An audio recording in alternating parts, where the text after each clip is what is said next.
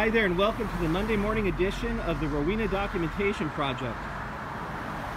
This Monday morning things are looking pretty cool here and moving quickly down the street. Just going to take a little stroll until we get down to the general store. I'm across from Ivanhoe right after school has started, so the school starting traffic is basically off the street. You can see that there are delays between when the cars show up. If I take a look this way, well, there's a stoplight, but there's not any backup pushing down Rowena from West Silver Lake.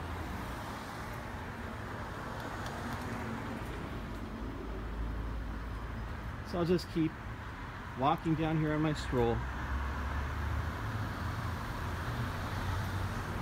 And street's looking nice, neighborhood's pleasant.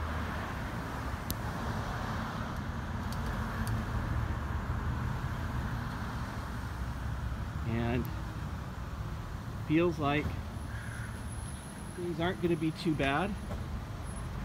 It is still rush hour though. Sometimes the light does back up a bit, but it keeps moving after that, and it's not a constant bumper to bumper backup. And this is a Monday morning again, probably one of the top 2 traffic days of the week.